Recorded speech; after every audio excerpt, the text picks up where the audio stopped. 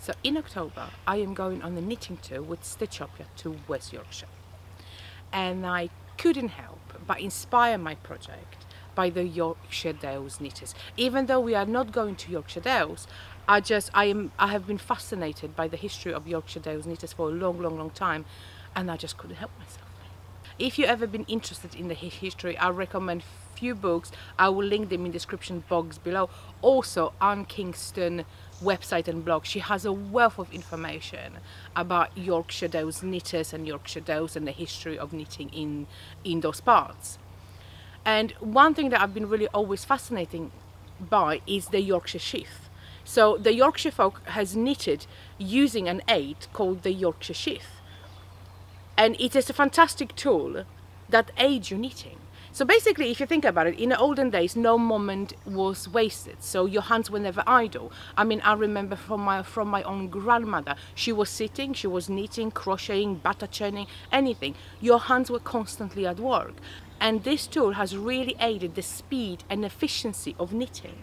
So even though I'm just playing around, so by no means I am an expert at it at all, I just thought I'd show you how to use one of these, because they are absolutely amazing and it's fascinating. So the Yorkshire Sheath were very often handmade, and I got my one from like a kind of antique website. I don't know how old it is or anything, but if you look at it, it's really, if I show you a little bit closer, you can see that it's really nicely worn and it's really nice. So on top they have a hole where your knitting needle would go. Obviously they are used for knitting with double-ended needles. So your needle point will go in here. And this is nicely curved to go in your waistband. So you'll put it in your belt, or very often they will also tie a string and just wrap it around your waist. So you place it in your waist, in your belt or your waistband, so it lies here, and then you can start using it. So when I knit collar work, I knit it with the two-handed method. So one collar is in my right hand and one collar is in my left hand. So one hand is the English way and one hand is continental way. Now, from what I gathered from what Anne Kingstone said, again, I will link Anne Kingstone website and blog in the description box below. She believed that the Yorkshire Dales knitters, they knitted collar work with one-handed method, which means that they have the two collars in one hand, so the English way.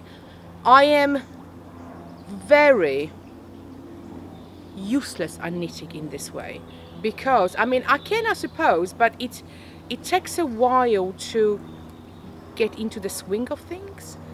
I think with some practice I would do a lot better. However, where the Yorkshire Sheath comes into play is you will grab your needle, insert it into the hole on the top of the sheath, and you will start knitting. So you see, it just aids you and you just knit nicely along, you see? So you kind of hold your needle, so obviously as your work grows it will stay on this needle, this needle inserted into the sheath, and it makes it very useful tool. So they often use it when they were walking, sitting and working. So Yorkshire knitters knitted for a job. They knitted gloves and garments, and everything was done as a job. So knitting on the go was of the utmost importance. Now this is what I believe this tool comes useful, because it's really aids your knitting when you're walking and knitting or just doing stuff around the house. Because when you need to tend to your cooking or your baby, you will literally do this, just stop.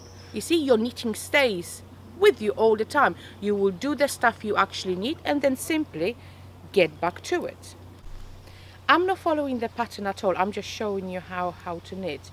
So basically you will continue to knit when you finish whatever you needed to do, and then when one needle becomes free, this one becomes free, you take it out, insert this one in, the free one in, and you continue to knit. You see, it is extremely useful little tool. It also, it's very easy on your hands. And it's actually a lot of fun to do, to be fair. It really is a lot of fun to use, and I can see how incredibly useful this is. Obviously, as I practice more, I'm sure I will get really good at it, and I'm sure I will be able to actually walk and knit with it. But you know, anyway, I hope you enjoy this little look into knitting with the Yorkshire Sheath. And again, read the books. I will link them in the description box below, and check out Anne Kingstone website and blog. She is absolutely amazing. So thank you so much for watching, and if you like this video, then please do like, subscribe and comment. Thank you so much.